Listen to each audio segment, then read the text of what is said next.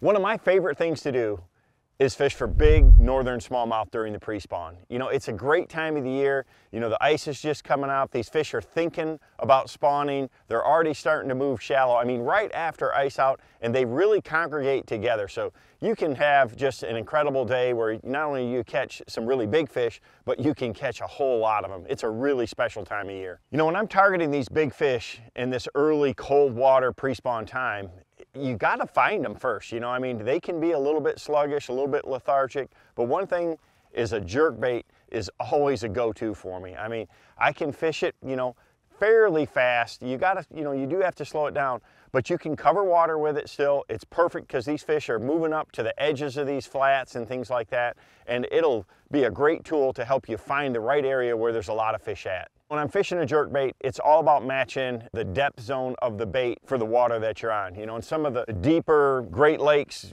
Lake Michigan, Lake Ontario, where the fish just generally live on deeper flats, even in the pre-spawn, you're going to use that 300 series deep diving jerkbait. But a lot of these natural, you know, shallower lakes, those fish will get up, I mean, they may get up in 3-4 foot of water, so you may have to go to a 200 or a 300 series. So, you know, I just really want to match the jerkbait to the depth zone of the flat that I'm fishing.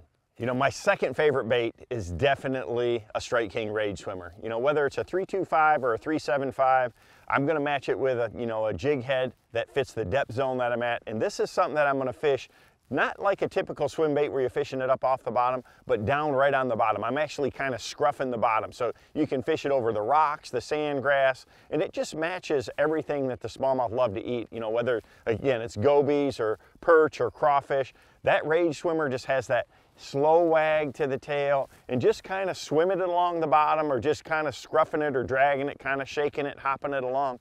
They just can't pass it up. It's a great tool that, again, you can cover really any depth zone, and the fish just really like it. You know, the other thing you have to have for smallmouth is you have to have a true bottom bouncing bait. And there's a lot of options. You know, a tube is still one of my favorites, but, you know, in the last few years, a Ned rig has become so popular because it's just so good at triggering inactive fish. So I usually keep a couple of them rigged. My favorite, without a doubt, is a Strike King Ned head with a baby Z2. I mean, that little thing on there, that baby Z2 on there, just, it stands up on that Strike King Ned head.